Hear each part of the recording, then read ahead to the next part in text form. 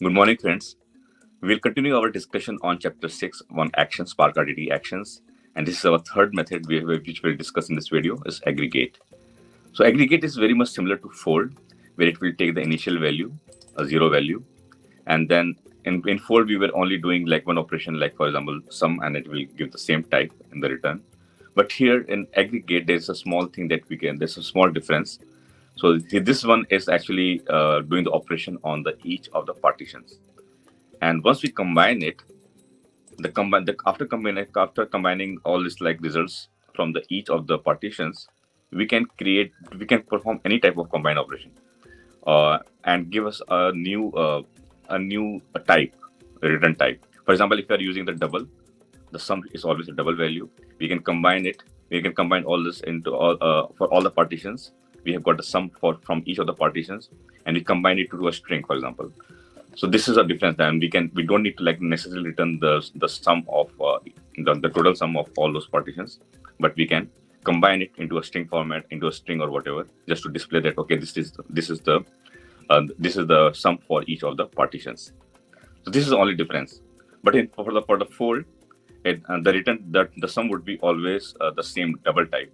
It cannot be combined using some other mechanism. So in other words, aggregate gives us more control for combining option. Yeah, the result of the function could be any type and not necessarily same as this RDD type. Okay, now everything is same. So let's write some unit tests to understand it better for the aggregate method. So I'm in my IntelliJ now, and let's write the aggregate method. So to save some time, I will just copy this previous unit test case. So I will just use this fold method. So test the Spark aggregate method. Aggregate. And similarly, I will put aggregate here. So previously, we have written reduce, Spark reduce, fold. Fold is, so the reduce was without any initializer. It will just have one parameter for doing sum, max, min, whatever. For fold method, we had got initial zero value, and we are just returning this value. And let's see that what is the difference between aggregate now. So I will just put aggregate. Okay, aggregate. And here, okay. So as mentioned that in the theoretical section that we can have a separate for combination for combined operation, right? So we can. It's not necessary that we always return the same type as it was used for this summing. So here, just keep it simple. Let me just use the same double sum. Okay, and I will pass it here. So what it will do is that for each of the partitions, it will do the sum for each of them. And after that, it will combine again. For the combination, it will again sum the results of all those partitions into one. So it's exactly same as what we were doing before for fold and reduce. But yeah, this is something which can be customized. Okay, so we have got this, and let's run this first at the very basic test case so that it exactly matches with the fold. Okay, and then let me just change this aggregate. Okay. Aggregate here as well as aggregate here. Control Alt, and let's run this first. So let me run this method now. Just clicking this run here. So we are doing the sum for each partition and then accumulating it for all the partitions. Again, we are summing it. So it will take some time to first. So it's running now. Create some space here.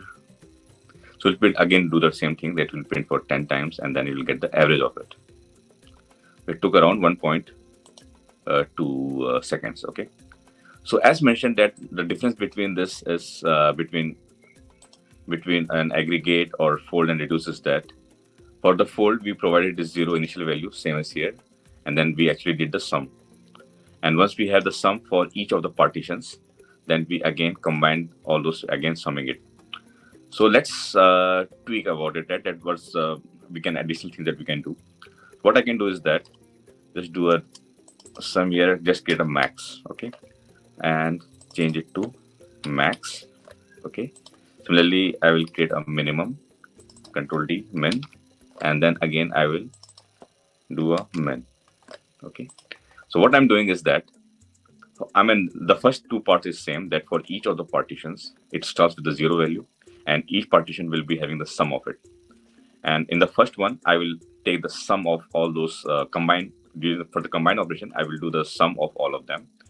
In the second one, the max, all the partitions having the final aggregated value, I will take the which has got the max out of that. Similarly, the min out of that. So this will give me for all those 14 partitions, what is the max sum for each of the partition and the min of these partitions. And similarly, I will print it here. Control D, so max. So this is, I am just showing this demonstration so that we can have this extra like customization for aggregation that which is different than the fold and reduce as previously, that we can also just do some other custom operations like just doing the max and min instead of just getting the sum, right? So max and min. And this is actually the technically it's like I get max for each partition, right? Max from each partition and max from for all. For all actually. just let me change this name for all partitions. Okay. Similarly, I will do it for this for all partitions. Okay. Now let's run this. Now let's run this by just clicking this run button here. So I expect that minimum out of this should be always 0, right? Because this is why we are initializing it all the partitions with 0. So the minimum I'm expecting for each is to be 0, and yeah, maximum should be because we are having 14 partitions, so it would be just sum of all those, like the maximum out of all those partitions for the aggregated sum.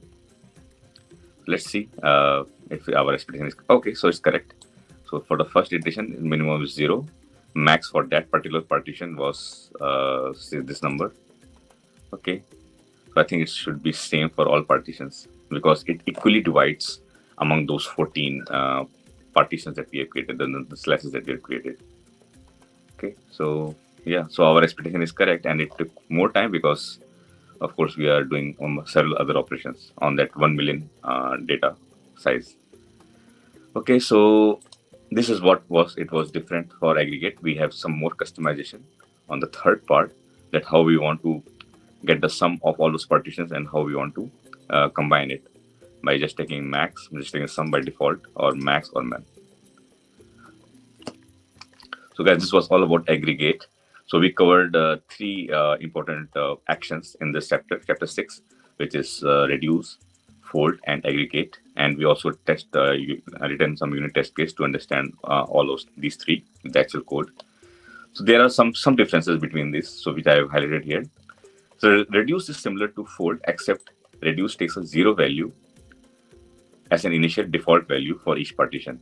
But for fold, we can explicitly provide the initial value. For example, here we have seen that the fold can be, by default we can take 0, but we can also change it to say we want to start with 10. So on top of that, it will be taking the sum of all of that. So this is only a small difference. And reduce is similar to aggregate with a difference. Reduce return type should be the same as this RDD element type, whereas aggregate can return any type.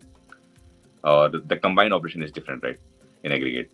Fold is similar to reduce, except it takes a 0 value. I think it's the same thing as we have given here, but except it takes a 0 value as an initial value assigned by developer for each partition. Fold is similar to aggregate with a difference. Fold return type should be the same as this RDD element type, whereas aggregate can return any type.